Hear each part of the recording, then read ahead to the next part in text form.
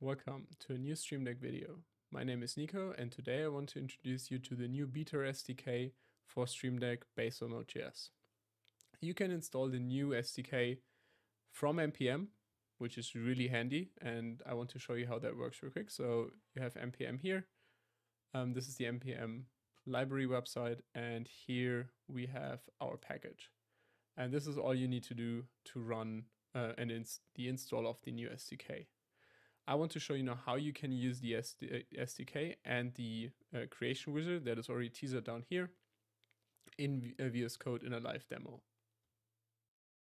So here we now have Visual Studio Code.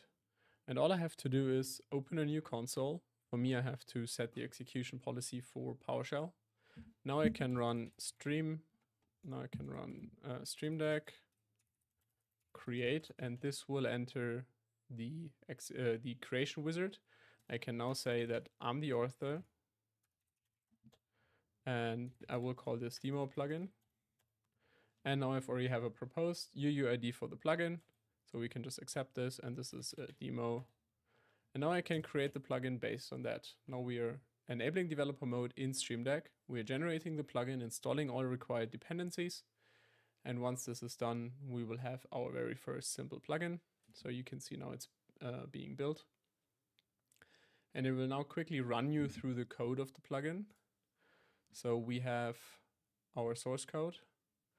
And yeah, then it asks me also if I want to open it in VS Code. As I'm already have it open in VS Code, my answer is no. All I have to do now is switch into the demo plugin folder. Okay, so I have my source code here.